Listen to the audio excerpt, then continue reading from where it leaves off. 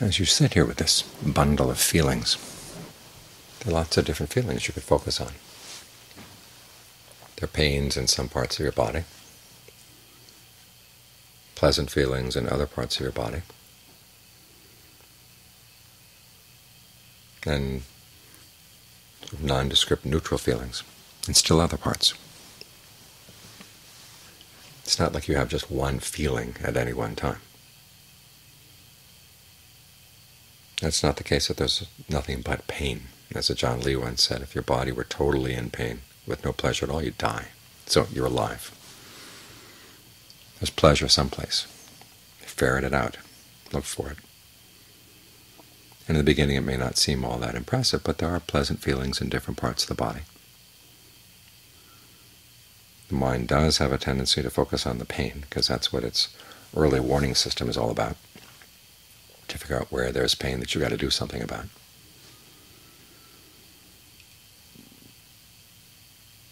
But you can cut that switch. Focus instead on where the pleasure is. It's like that old book, Drawing on the Right Side of the Brain, where they teach you not to draw eyes and noses and mouths and other recognizable features of the faces that you're trying to draw. Instead you focus on drawing the space, say, between the eye and the nose, the space between the nose and the mouth.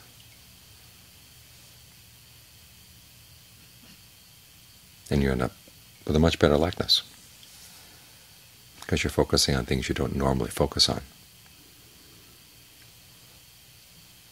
So it's the same with the pleasures and pains in the body. Instead of complaining about where there's stiffness or soreness or sense of blockage in the body, focus on the areas where things are going well. Again, John Lee says it's like going into a house where you know that some of the floorboards are rotten, so you don't step there. You step where the floorboards are sound. When you're eating a mango, you don't eat the rotten spots. You eat the spots that are good, and you make the most of them. What this means is you focus on the pleasure in a way that helps to maintain it, allow it to grow. And when it feels good, you can spread it around. As the Buddha says, you want to suffuse the body with a sense of ease, a sense of fullness that you can come to as you focus on the breath.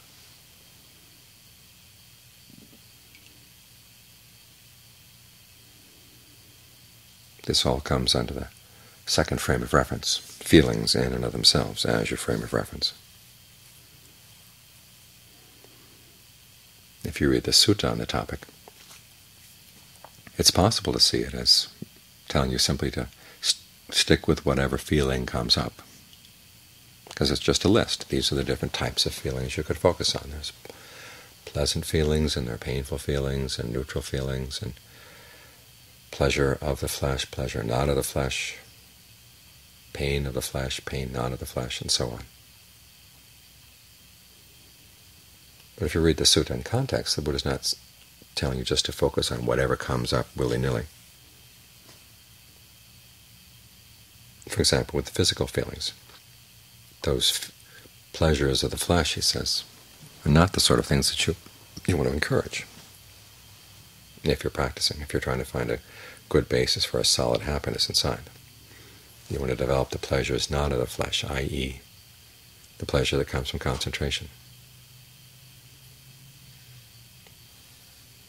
Because when you look at the sutta in context, there's a passage where the Buddha says, how do you develop the four frames of reference? You develop them by developing the Eightfold Path. That includes everything from right view on down to right effort and right concentration. And the sutta itself talks about ardency as one of the qualities that you bring to this practice. Now, ardency means right effort, generating the desire to do what's skillful and to abandon what's unskillful. So there are some ways of focusing on pleasure that are unskillful. And there are some ways of focusing on pleasure that are skillful.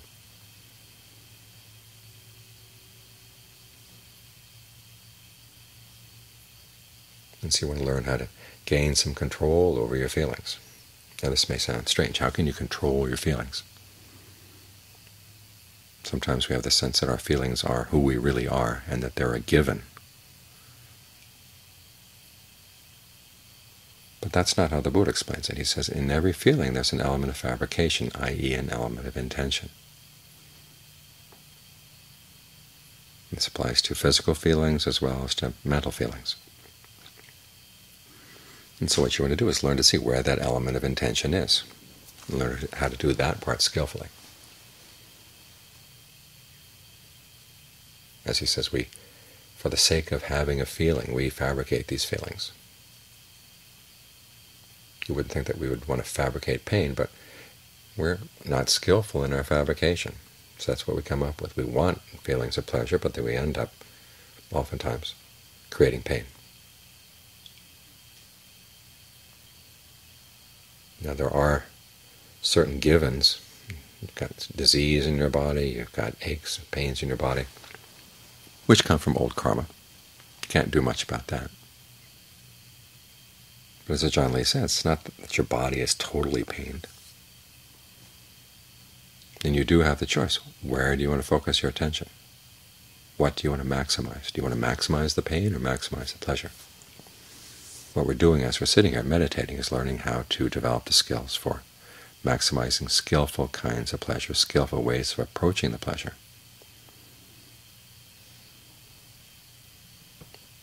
There are even skillful forms of distress. The Buddha talks about householder distress and renunciate distress. Householder distress is when you're not getting the physical feelings you want. You don't see the sights you'd like to see or hear the sounds you'd like to hear, smell the smells, taste the tastes, get the physical contacts you'd like to feel. And you get upset. Now for most of us, the way of dealing with that is try to find the things we want, i.e. replace householder grief with householder joy. That's when you get the sights and sounds and smells and tastes and tactile sensations that you'd like, the ideas that you'd like.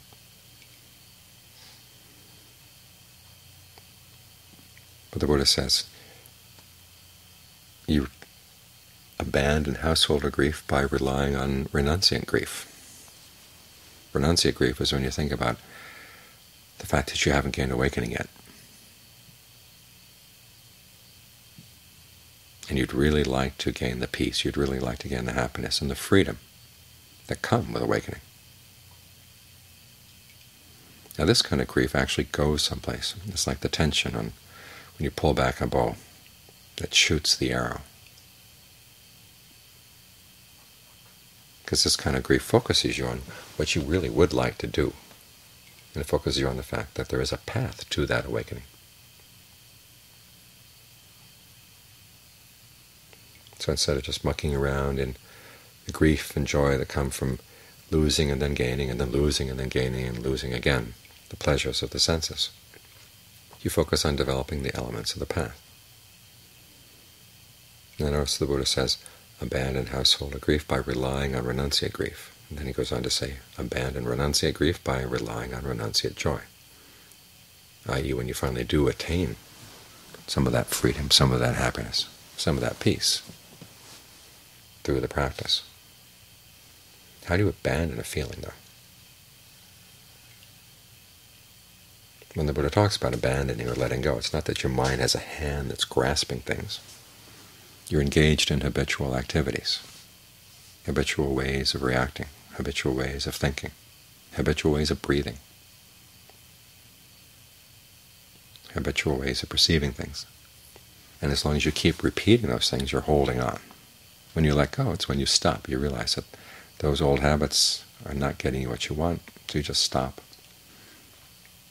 Or you learn how to stop. It's not that it's always all that automatic. But that's what you're aiming for, learning to see where your habitual ways of fabricating your experience are causing stress and pain, realizing that you can have some alternative skills that you've developed that are not producing that pain. Then you focus more and more on those skills.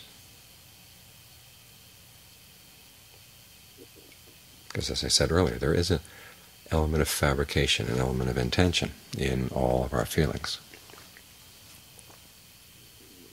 And so you want to focus on that. There's bodily fabrication, the way you breathe. Verbal fabrication, the way you direct your thoughts to a topic, direct your thoughts to a feeling. And then evaluation, how you evaluate that feeling. What are you going to do with it? And then there's mental fabrications, which consists of the feelings themselves, plus the perceptions that you're holding in mind. Now those are all things that you can learn how to manipulate, learn how to shape. You've got the raw materials. Sometimes the raw materials are a little recalcitrant, but there are things you can do with them. So even though there's a pain or weakness in the body, you don't have to obsess about the pain or the weakness. You can focus on where your strengths are. You can focus on where your pleasures are. Focus on different ways of breathing. What kind of breathing would give you more strength? What kind of breathing would give you more pleasure? Experiment. Learn about these things. What ways of thinking about the breath and evaluating the breath give more pleasure? What perceptions of the breath give more pleasure, give you more strength? These are all things that you can manipulate, that you can play with. And just knowing that you're not just a hapless victim of these things, of your pains, helps get you on the right side. Sometimes a useful perception is seeing the pain as something receding from you. Think of yourself as sitting in the back of one of those old station wagons where they used to have the seats that faced back. You were sitting there watching the road recede away from you as you're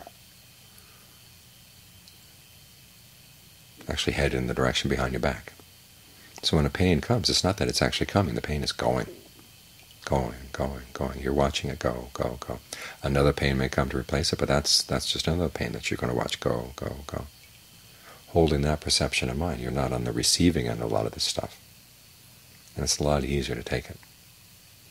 Because you do see the individual moments of pain do go. And as you focus on that, it gives you less of a sense of being a victim, and more of the sense of the choices that you have.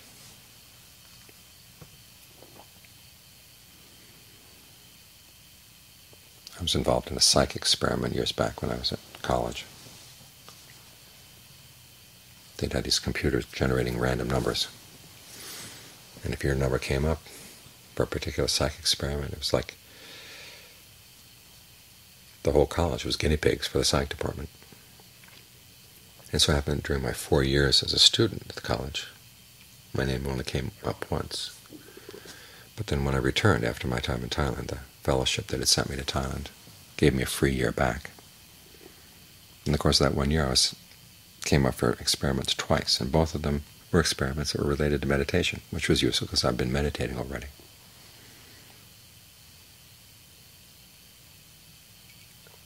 And the relevant experiment was this. They would have you put your hand in a bucket of ice water, lots and lots of ice. It was very cold. And then you were told to imagine that the cold in your hand, in my case it was my right hand, could somehow travel over to the left hand, and the warmth in the left hand could travel back to the right hand. Just visualize that happening, and then see how long you can keep your hand in the bucket. So I sat there with my hand in the bucket for 5 minutes. And the experimenters finally said, "Okay, you can stop now. You're breaking the curve." What it turned out was that I was one of 3 groups. Unfortunately, I had been in the group where you were given a handle on the pain. The first group was told, put your hand in the ice water and then take it out as soon as it gets unpleasant, as soon as you can't stand it any longer. The second group was told, put your hand in the bucket and just try to hold it there as long as you can. And the third group was told, okay, what I was told, gave you something to do with the pain, using your perception, using your breath, in the sense of the breath energy. They wouldn't have explained it that way, but that's what it was. And sure enough, it was the third group could keep their hands in the ice water a lot longer than the other two. So simply having that perception that you do have some role to play in how much pain there's going to be, how much suffering there's going to be, that gives you the confidence to face down a lot of pains that otherwise you couldn't stand. And this is what mindfulness of feelings is all about. It's learning how to see the intentional element in the feeling that you're looking at, and learn how to change that intentional element so that you're not suffering so much, so that you can abandon unskillful ways of dealing with feelings and replace it with more skillful ones. So instead of jumping back and forth between householder grief and householder joy, or householder distress and householder joy, you jump over to renunciant grief, which, as I said, is like the pulling back the bow that shoots the arrow over to renunciate joy, when you can give rise to not only physical pleasure but also a sense of mental pleasure, mental ease. Even when there are pains that you can't change, you can still have a sense of mental ease around them.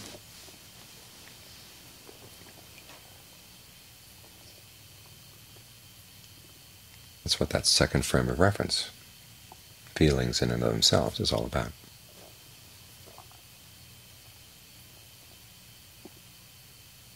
So always keep in mind the fact you do have some control over these things, and you want to find where that control is, and you want to maximize it for the purpose of what's skillful. That's how we bring ardency to the practice of mindfulness.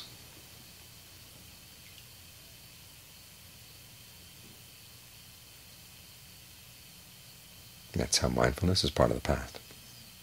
Because with mindfulness, it's not just being barely attentive to things or bringing bare attention to things. It's keeping something in mind. In this case, you're keeping in mind the fact that there is that intentional element in your feelings, and you can do something about it. You don't want to forget that. You've got to keep that in mind at all times.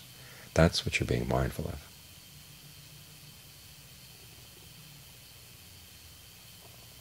And then you combine that with ardency and alertness.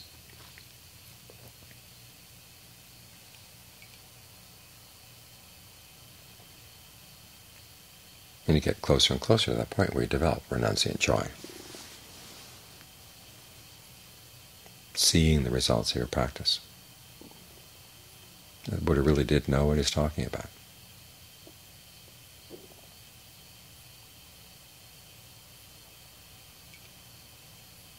That we can find the peace and the freedom and the happiness that he talked about. It's not just something written in books or you hear on Dharma talks. It's something you can find inside yourself.